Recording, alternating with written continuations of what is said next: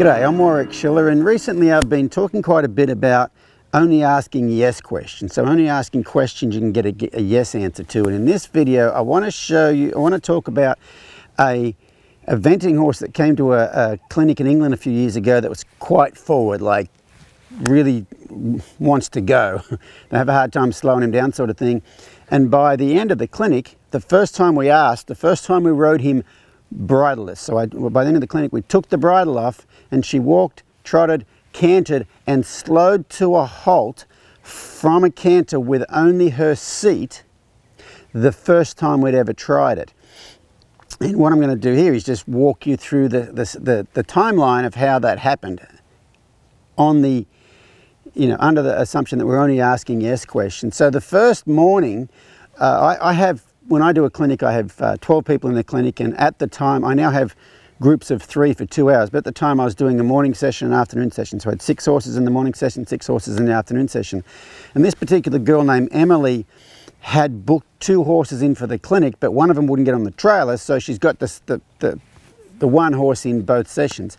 And in the morning session, we did some groundwork, and when I asked him to go around me on the ground, I couldn't get him to stop. This horse had no ability to go from being down to being up to being down.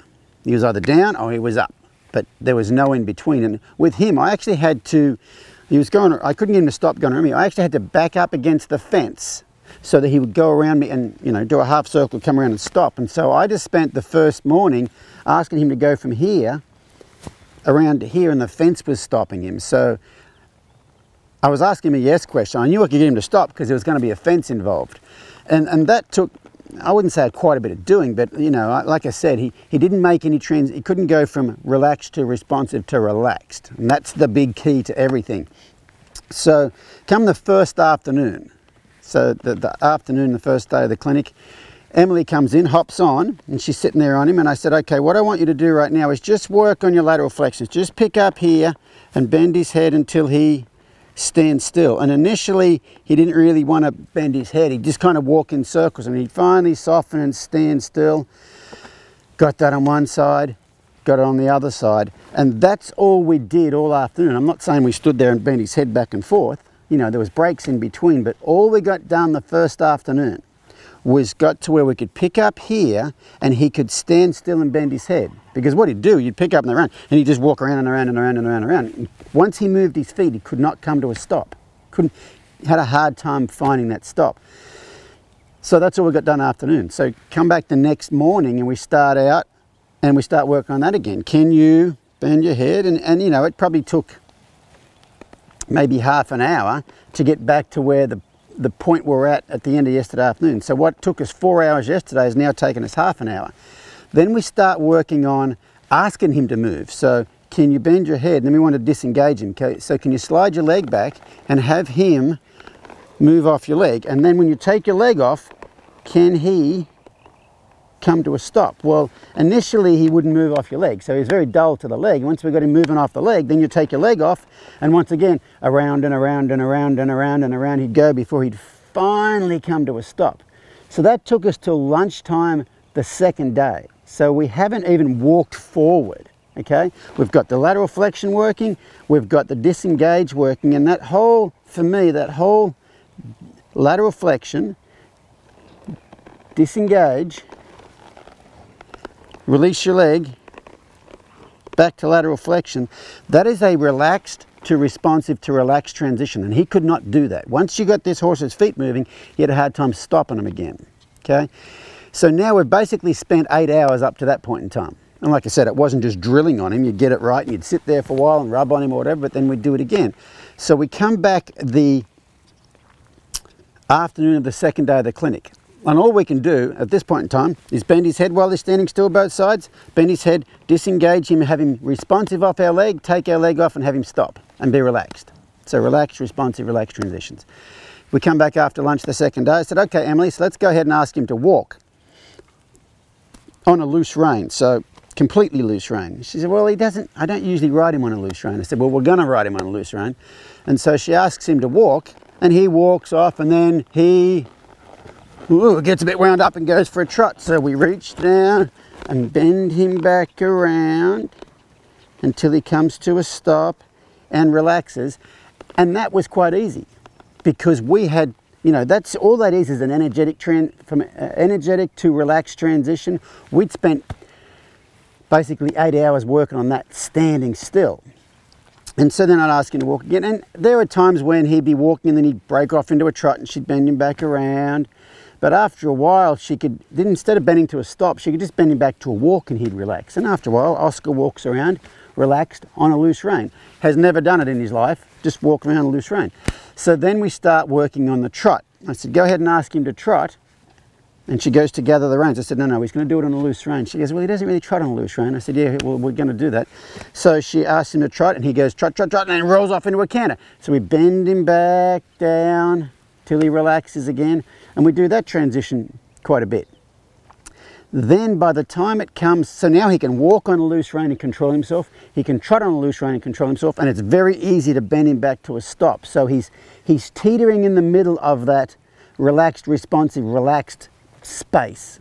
Okay, then it's time to ask him to canter. So she's trotting around. I said, go ahead and ask him to canter, and she goes to shorten the reins. I said, no, we're going to do this on a completely loose rein. She goes, well, he doesn't really canter on a loose rein. And I said, well, he's going to. First time we canter him off on a loose rein, he goes canter, canter, canter, canter, canter. We didn't make any corrections at the canter.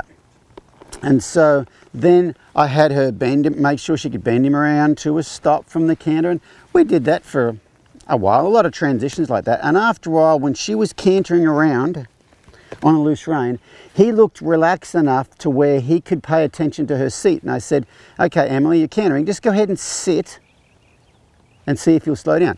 And he's cantering along, she sits and he goes canter, canter, trot, trot, trot, trot, walk, walk, walk, walk, stop.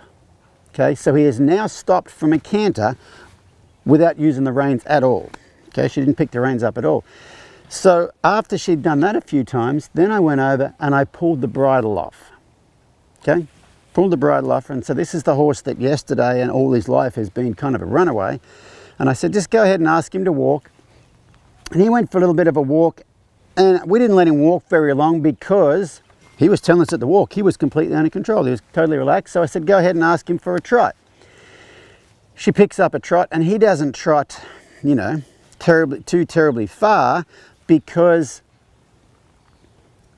I mean, we don't ask him to trot too terribly far because he just trots and he's nice and relaxed. And so I can tell it's all working so far. I said, go ahead and ask him to canter. She asks him to canter, and he picks up the incorrect lead. Now, she doesn't ask for a lead, she only asks for a canter. And that's another part of asking only yes questions. If you are riding a green horse and you ask for a certain lead and they get it wrong, you've got to know. Whereas if you just ask for a canter, it doesn't matter what lead they get. So he picks up the wrong lead and he kind of canters around, you know, around one end of the arena, and he canters around the other end of the arena, and then he didn't look like right now we could ask him to slow down off our seat. So there's no use wasting your seat aid. There's no use trying to sit when he's not ready to sit, and when he's not ready to slow down off your seat. And then at one point in time, he looked like, okay, I think he's ready. I said, Emily, go ahead and sit. Emily sits. He goes from a canter to a trot to a walk, walks a little bit, and then stops. And that's the first time we have ever ridden him with nothing on his head, and it worked. And so with your training, you know, think about, we stood still for 8 hours. Like I said, we didn't just drill him over and over and over for 8 hours, but you know, she was in the afternoon session for 4 hours and did nothing but work on, can I just get you to bend your head without you running around in circles, okay? And it seems like, you know, when that horse arrived at the clinic, if I had said to him, in 2 days, we're going to be able to get your horse to slow down from a canter with no bridle off your seat, she would have thought I was nuts because it seemed like too big a deal. But with all your training, the basic stuff, getting those beginning things, and especially that emotional regulation, that relaxed to energetic to relaxed transition, that's getting that part there is the absolute secret to the whole thing, if there's a secret, because all your problems you run into are, I either can't get my horse from relaxed to responsive, I can't get enough energy, or once it gets energy, I can't get it back down. And so just think about that. And so it took us 8 hours before we actually walked forward, 8 hours of training before we walked forward, but less than 4 hours later, we can go from a canter to a halt off our seat with nothing on his head on a horse that has been, you know, he was 15 years old or something or other, and he's a, you know, on a rushy eventing horse. And so the whole big thing I'm saying here is just get the little things right and the big things will be really, really easy.